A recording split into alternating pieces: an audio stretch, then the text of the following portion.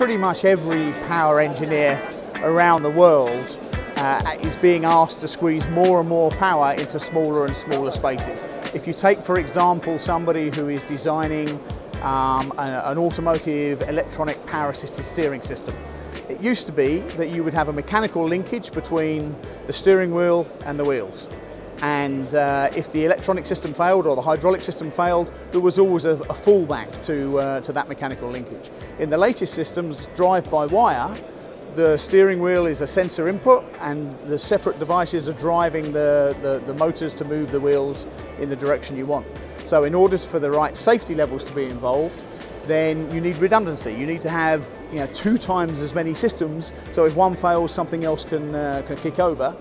So those power engineers are being asked to build electronic power assisted steering systems and squeeze twice as much in as they had to previously. But it's not just them, it's power supplies, it's drones, it's power tools. All of these guys are trying to get more and more power into a smaller and smaller space. So LFPAK 88 that we're launching at the show takes power density to new levels. So compared to a traditional device, something like a D²PAK, it can offer up to 48 times more power density.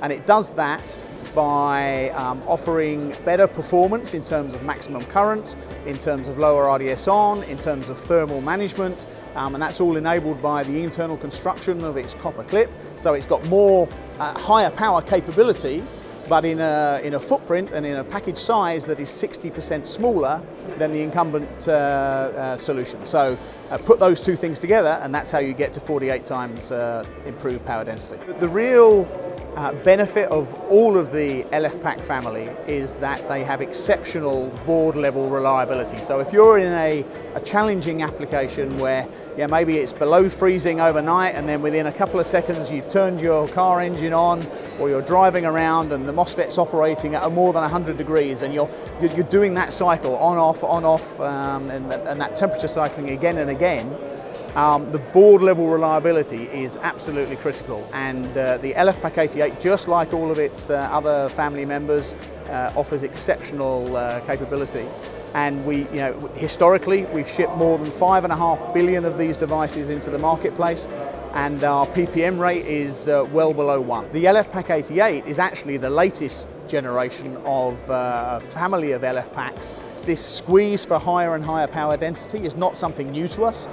We did exactly the same thing with its baby brother, the LFPAK 56, quite some years ago. We have 17 years experience, and the LFPAK 88 is just that whole same strategy but scaled up to a larger device.